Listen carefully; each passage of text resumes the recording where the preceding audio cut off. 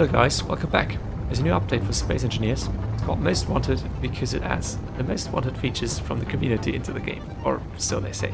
Anyways, it does add some cool blocks, and I'm interested in one of them in particular, which is the small advanced rotor. Mainly because it allows me to build some new Clang drives, kind of like the one you see here, just of course in small grid. And I think I can make it so simple that I can basically turn the respawn pod into a Clang drive itself and then shoot it up to space. And that's exactly what I'm going to do right now.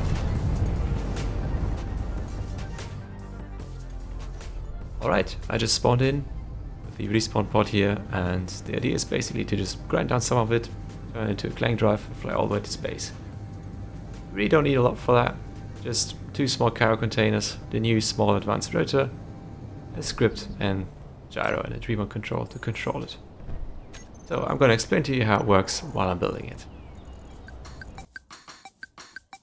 So, as I said, what we need is 2 cargo containers that are connected by 2 rotors. One of them is going to be on our ship and the other one is on the rotors, and we can move it by changing the rotor offset. Now if we put a lot of items into the moving cargo container, it gets really heavy obviously, and we can push our ship away from it or pull it towards it with the rotor offset, depending on which direction we want to go. And then we just take the items back out again. And now the cargo container is super light and we can just push it back out or pull it in depending on which way we want to go. In this case, I'm going to put a lot of items into the moving cargo container.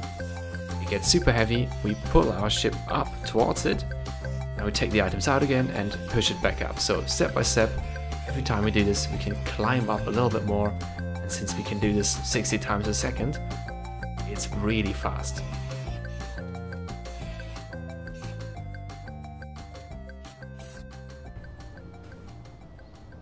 Alright, that's it. This is the whole Clang drive. Everything assembled. It's really just a cargo container, 2 of the new advanced rotors and another cargo container. And now I just have to put a bunch of stuff in there. I take the construction components, then load up the script, and that should be good to go.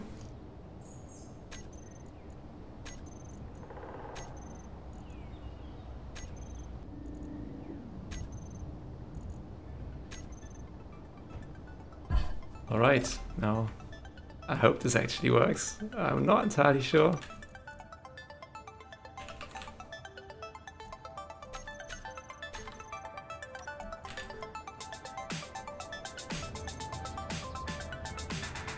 Moment of truth.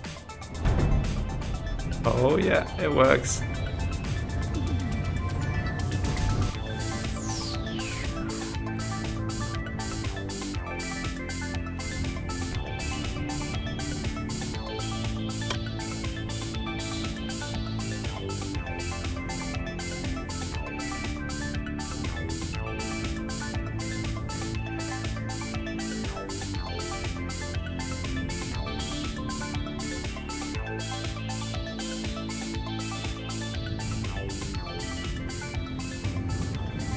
And that's it, we're officially in space. I don't know how long that took, but it might be a solid contender for fastest time to space.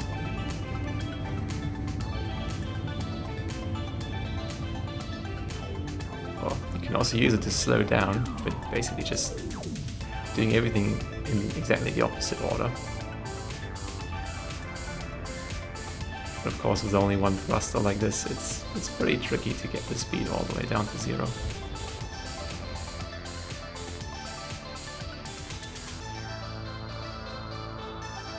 Anyways, that's it. Apparently it is possible to get to space with only the respawn pod and nothing else. Hope you enjoyed the video, and I'll see you soon.